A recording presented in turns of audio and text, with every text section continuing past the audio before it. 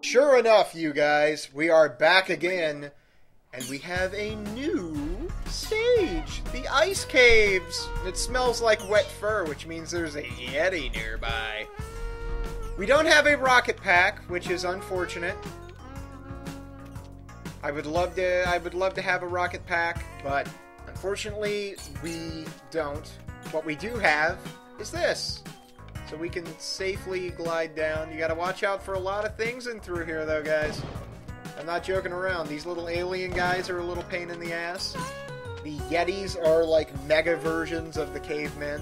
They can toss you around, do some nasty stuff to you. There's these UFOs, which is what the little aliens pop out from. They work as basically roving bombs that can take anything out. These are mines, basically, that, well, they're mines. You can see what they do. Oh my, there's the compass and everything, because we haven't been getting screwed or anything, so it's kind of reassuring. Gotta take out all of these guys, though, and get that compass. Because if we end up getting the dark stage this far in, we're going to be screwed without that compass. I don't know what happened to the shopkeep here. Is he still down there? I'm not sticking around to find out. I'm getting out. Fast as possible. It's the way it has to be done. We're making excellent progress here. As I said, though, once you find one, man, you get on a roll. You stare at that first world an awful lot. But once one good thing happens, all we needed was the shotgun. Once we got the shotgun, a lot of good stuff fell into our laps. Alright, let's see, blow this guy away. You also have to worry about recoil, too, because as you can see, whenever I shoot the shotgun, I go flying back a little bit. Doesn't seem like much, but controlling your atmosphere is just absolutely vital in this game. There's a little tiny penguin right there. I don't know if you can see him or not. Quality of dazzle is not necessarily the best thing, but... Now, this one might be a pain in the ass here. Or not. Did he literally just commit suicide? He just literally fell to his death. That is fantastic news. Wow, man. That is just so lucky that that UFO was floating right there and we were able to shoot it out of the sky and make it explode. So lucky. That's all this game is, though. It's pure luck.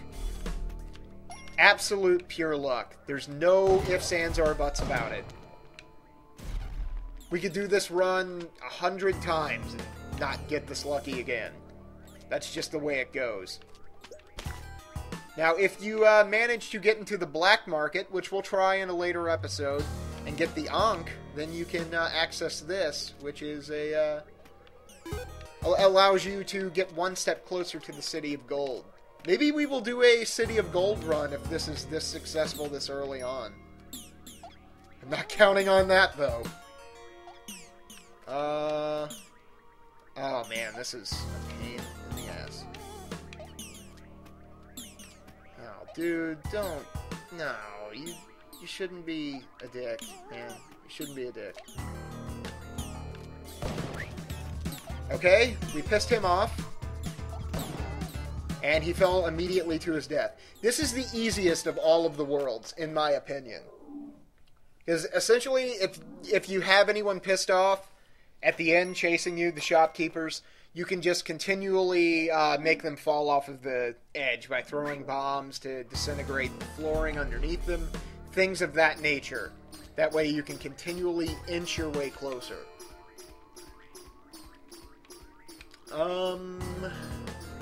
What do I want to do here? I don't want to teeter over the ledge, I know that much.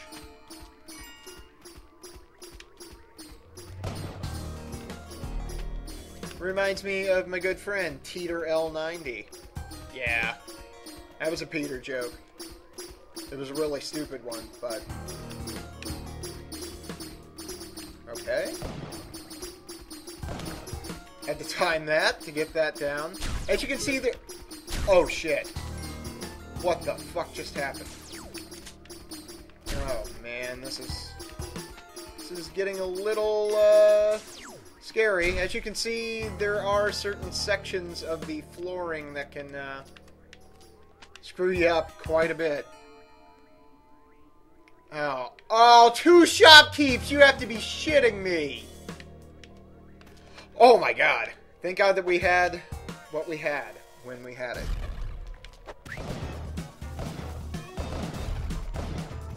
Okay, that eliminated 1 shopkeep. Now the better question, do we chance that and jump down there? I'm voting yes. Woo! That was close, my friends. That was very, very, very close.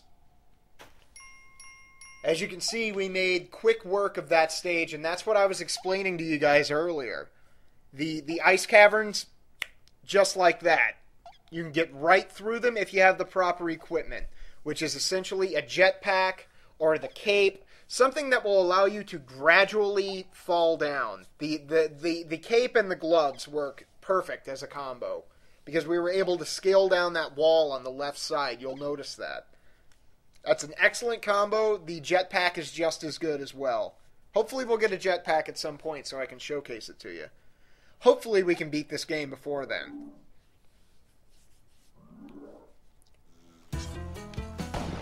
This is the temple, and it is the worst stage in the history of games.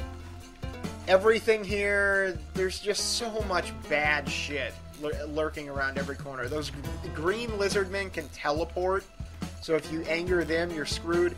These blocks with the eye on them over here to the left will chase you. Really nasty stuff. I would showcase that. I don't want to, though. As you can see, the worst parts of the first and second worlds have returned. These blocks right here. As you can see, knocking that out. Let's go ahead and grab this. Oh man, this is rough. That's going to take care of him. I'm worried about that scorpion, though. Here we go. Kill the scorpion. He's done. I'm also looking out for mummies, because mummies are a enemy. Oh no. Okay, we'll go into why that's so bad in a little bit, but let's see, what would be the cheapest route? Oh man, this is really bad. I'll tell you that much. Let's see. I'm going to show you what we have down here that we have to look forward to. Going through our monster book. Anubis. Anubis can float through any wall or anything like that, and he carries a weapon that homes in on you and can kill you in one hit. He is probably, in my opinion, the deadliest of all the enemies in this game. There, as you can see, it is now firing at me. I don't like this one bit, guys. Oh, God. Oh! Fuck! Yeah! Dead by fried brain. I've been destroyed by the jackal-headed god Anubis. And just like that, this game is very defeating. All of your accomplishments, all of your dreams, shattered in the blink of an eye. What will the future hold for us next time, as the rust begins to wear off, and the luck begins to fade away? Join us next time on ZoopSoul's Spelunky.